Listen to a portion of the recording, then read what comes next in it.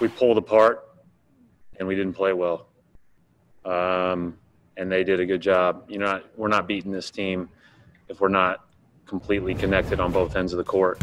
They outplayed us. That was how the Boston Celtics simply put it following the Miami Heat, finishing with the 106-101 victory.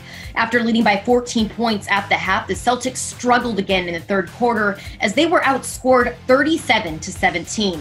Down the stretch, it was another fight to the finish, and with under 2 minutes left to go, back-to-back threes by Jaylen Brown helped keep the Celtics in the game, but Jimmy Butler closed out with hustle plays to help the Heat take the victory and move to 2-0 in this series. It was just a really bad quarter for us.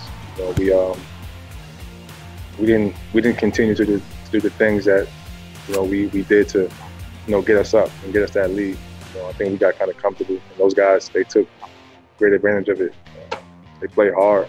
They play really hard. They play a lot harder than us. Got to figure some things out. 2 times now we had a couple double-digit leads, and we let go of the ropes.